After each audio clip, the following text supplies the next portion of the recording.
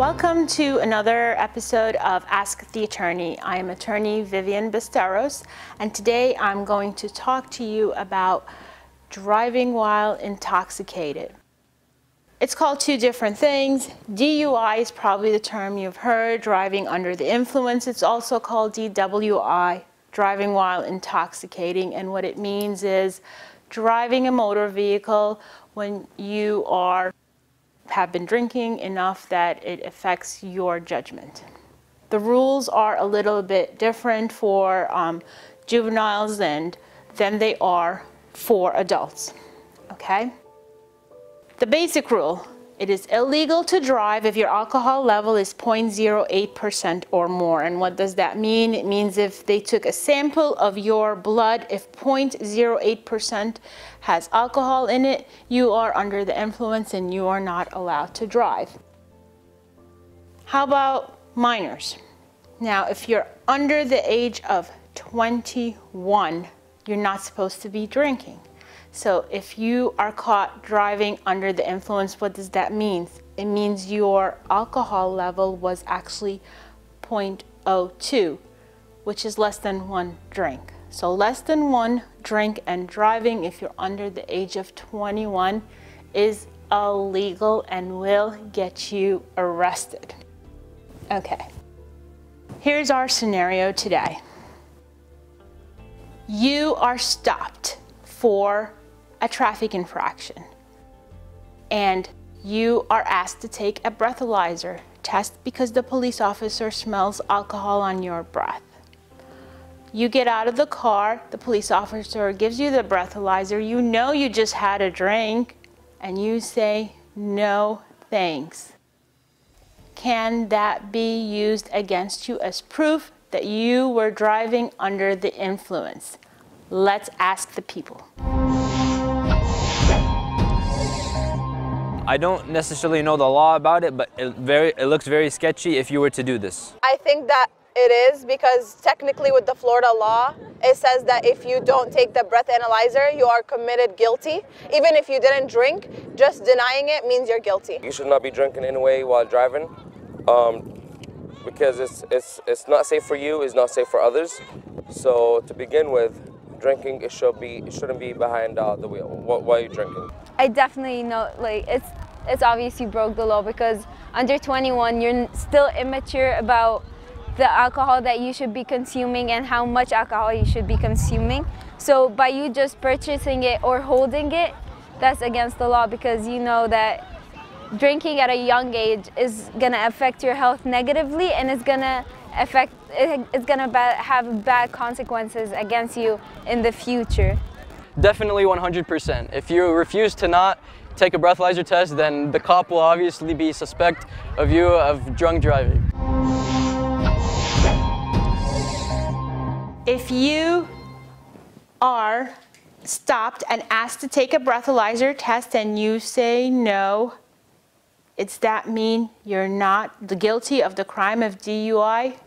No, you'll still be arrested, and the evidence of the fact that you refuse to take a breathalyzer will be used against you. So it doesn't even help. Now what I want to explain to you is driving under the influence equals 0.02 blood alcohol level if you're under the age of 21 is considered a zero tolerance rule. There's no defense, no excuse. You are guilty. And the first thing they're going to do mandatory is take away your driver's license. And the reason for that is that a driver's license in every state, including the state of Florida, is a privilege. It is not a right. You do not have the right to drive. It is a privilege that you ask permission from the state for. And when you do that, you consent to a breathalyzer test. This takes me to my friend Jane. If you remember Jane and what happened to her when her act of dishonesty of shoplifting got her a criminal record, you'll want to know that Jane continued to go to medical school. She was allowed to take the state board, and she went out for a little celebration drink with her friends to a local bar that was around the medical school where she attended. She did not enjoy the party. She went into the bar, everyone had a drink, she drank, but she was not having a good time. She decided to drive home. She did not feel intoxicated. We don't know. What happened to Jane is that as she left the bar, what you need to know, on a college campus, law school campus, police officers monitor people coming out of those bars. And she stopped at the first red light, but she passed the line into the lane where people are supposed to cross, which is illegal. And she got stopped by a police officer, which we know the officers were waiting outside the bar trying to prevent people from drunk driving. And when they saw that Jane did something, they pulled her over. Breathalyzer test, 0.03. Jane's under the age of 21. Turned out Jane was over 21, but guess what? It was too late. It was on her record. She got arrested. She had to go and defend herself. She had to go and prove they were wrong, damage to her reputation, still got arrested for drunk driving, which is immoral. You're causing a danger not only to yourself, but to the population. We have to protect the public from you, Jane. Poor Jane lost her license, not just her driver's license, her medical license, and it took her 4 years with attorneys to try to get it back.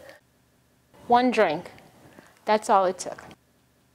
In Florida and in most states, refusing to take the breathalyzer test automatically lose your license.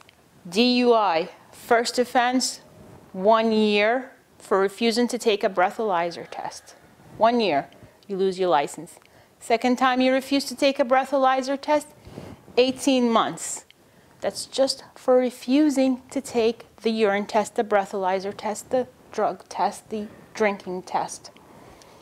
If you are a minor and your alcohol level is 0.02 and you are driving, then there's an immediate driver's license suspension. It could be up to 6 months.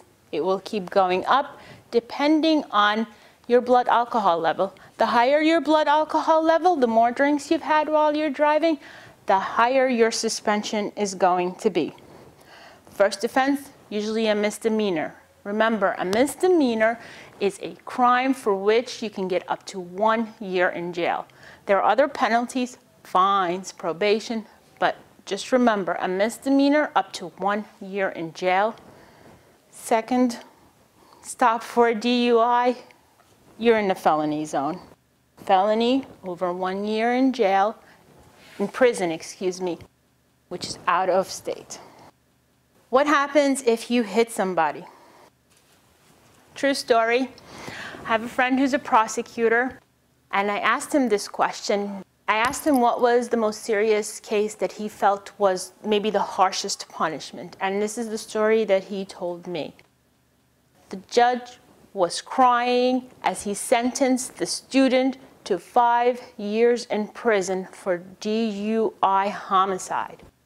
She was driving home from a party in college with her 3 friends in the back seat and one next to her, got into a car accident, and he was the prosecutor, and he told me she wasn't even that drunk. It probably wasn't even her fault, but her blood alcohol level was at the legal limit.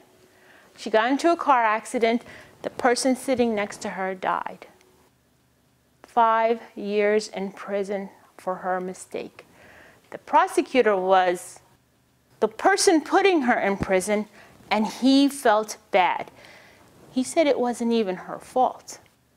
But even though the accident was not her fault, the theory is if she wasn't drinking, she could have avoided that accident. And so she was a cause for the death of her friend. Her life was ruined. The judge, who had a daughter the same age, cried as he sentenced her. Did that prevent anybody from sentencing her? Did that prevent her from going to prison? No. She still went to prison. She probably just had one drink. Another thing you need to know, expungement is not allowed. What does expungement mean? Expungement is when you petition to have your record clear, so it doesn't show every time you apply for a job, a license, a government benefit. It's not removable from your record. One little mistake like Jane, and it's there forever. So Jane took her 4 to 5 years to, after she passed the board, to get her medical license. And that after a large cost with attorneys. Florida, first offense, up to 6 months, you get a fine, and your license is suspended.